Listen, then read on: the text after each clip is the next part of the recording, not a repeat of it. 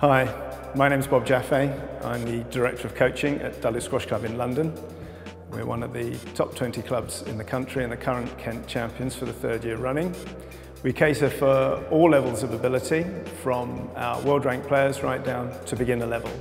I'm going to talk to you about the equipment you're going to need, the etiquette you're going to use on court, and the sort of shots that you're going to need to play and how you're going to play them.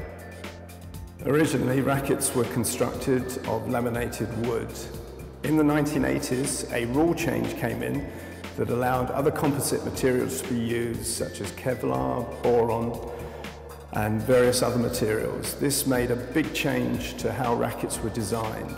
Also, the head size was increased, allowing for a lighter, more powerful product, which certainly helped many players improve their overall performance.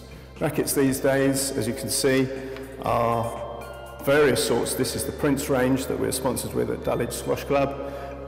They have a power ring, which is a unique design, exclusively to Prince, and this gives them a very large sweet spot and also extremely comfortable to play with.